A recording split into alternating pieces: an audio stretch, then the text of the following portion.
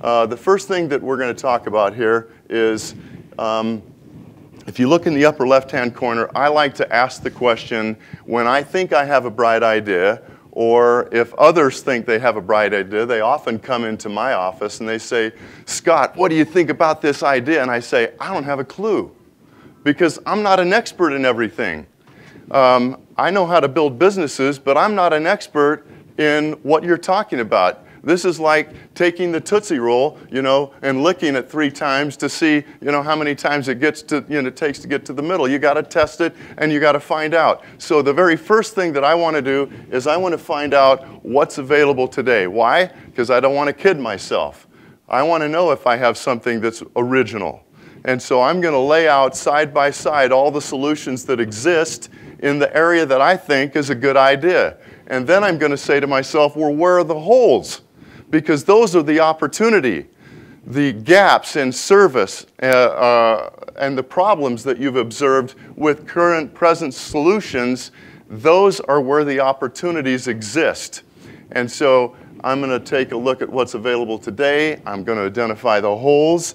And then over here you can see I'm going to develop my list of hypotheses, the things that I think are true.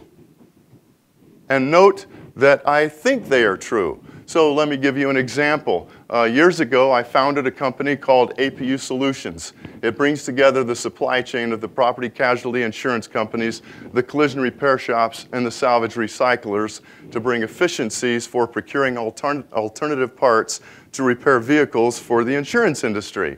So it was a great idea, so we thought. And as we're thinking about what we're going to do, and we build out this solution, we find out that it's going to take 6 years for the whole industry to go wireless, but we decide that we're going to be patient and do it.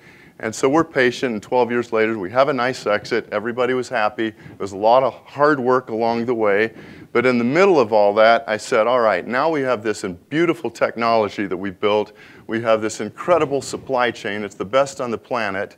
So why aren't we taking this solution to, why aren't we taking it to the consumer market? We have the enterprise market taken care of. Why don't we take it to the consumer market? Because I already have this fantastic edge on all my competitors because I have this incredible technology. But as we took it through business model development and customer validation, I realized why my partners had decided not to look at the consumer market. It was just fraught with too many difficulties, too much pain, too much uncertainty, and so we kicked it to the curb. And we were happy to kick it to the curb because now we could focus on something else.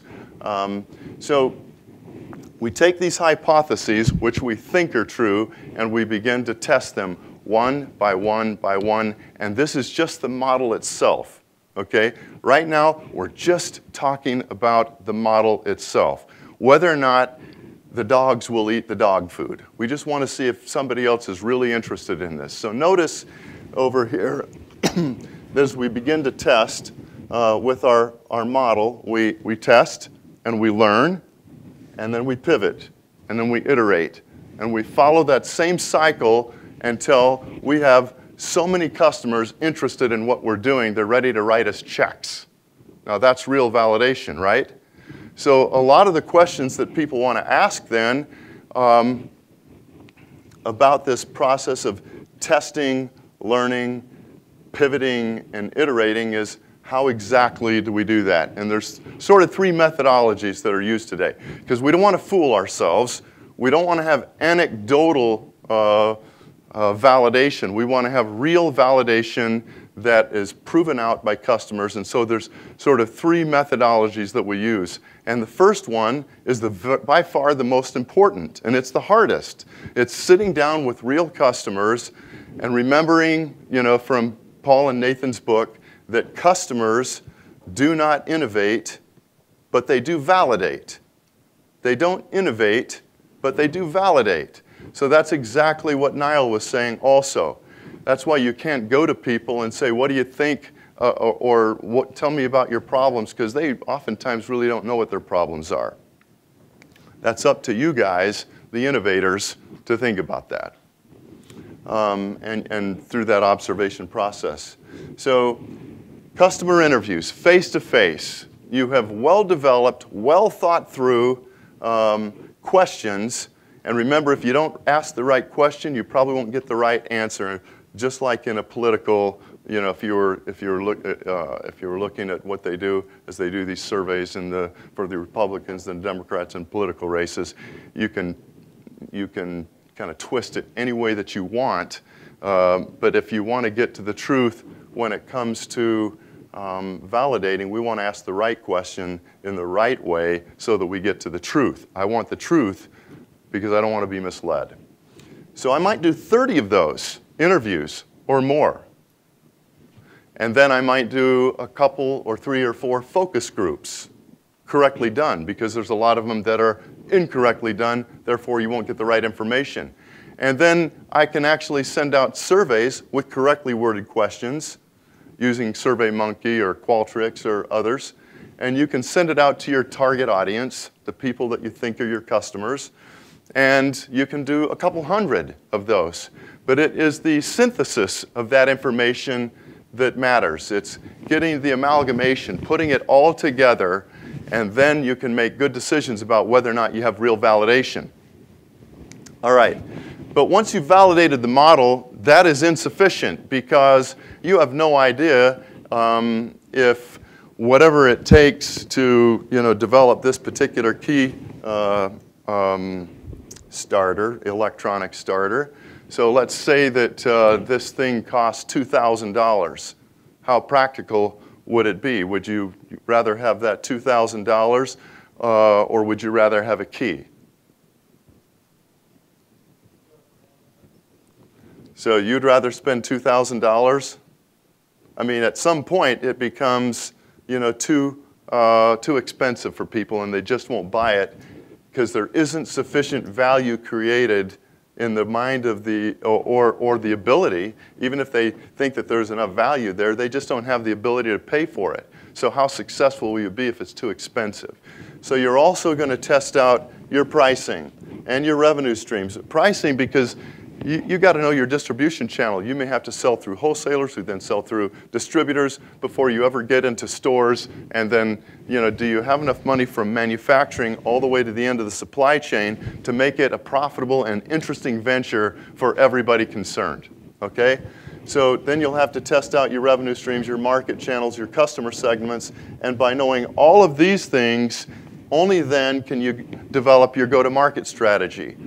For example, I worked with a customer, not this last summer, the summer before, all summer long, and they were wanting to understand how to go to market. And I said, let's find out. So let's do a test. And we're going to take your sales guys, and we're going to take a month. And we're going to work on large customers, medium customers, and small customers. And we're going to find out what the how many calls that we've got to make before the average number of calls before somebody decides that they're going to buy. We want to learn, is it different for big customers versus small customers versus medium-sized customers?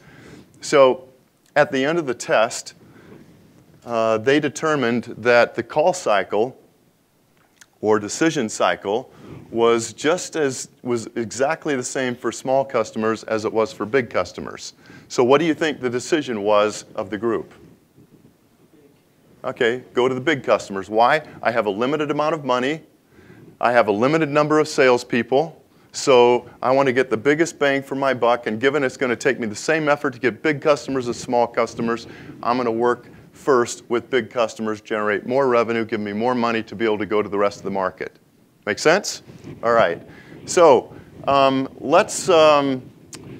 one of the things I also want to talk about here before I go away through the slide, people have an awfully hard time telling people what it is that they want to do. For example, people would say, tell me about APU solutions. And so I had an elevator pitch. It was really easy. Well, APU, it brings together the supply chain of the property casualty insurance companies, the collision repair shops, and the salvage recyclers to bring efficiencies for procuring alternative parts for the insurance industry when they elect to repair vehicles instead of totaling the car. And you know what? I found out that you didn't have to be very smart or very informed about the industry in order to get what we were doing. But this same group that I was telling you about, okay, a couple summers ago, when I asked them, tell me about your business model and what it is that you do, you know what? I was with them for about 3 hours before I finally understood exactly what it was that they were trying to do. Now, how do you suppose you're going to sell anybody when you can't articulate what it is that you do, the value proposition, so that, as I like to say, 5th graders or 7th graders can get it and comprehend it and understand it and say, yeah, that makes a lot of sense to me. So by going through this whole process of what's available today and what the holes are, that becomes actually the basis for your sales pitch.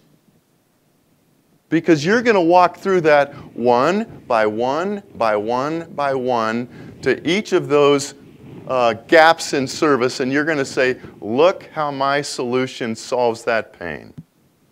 All right, let's go to the next slide. And we're going to close this off. A lot of people look at this business model canvas and they get a little bit freaked out by it.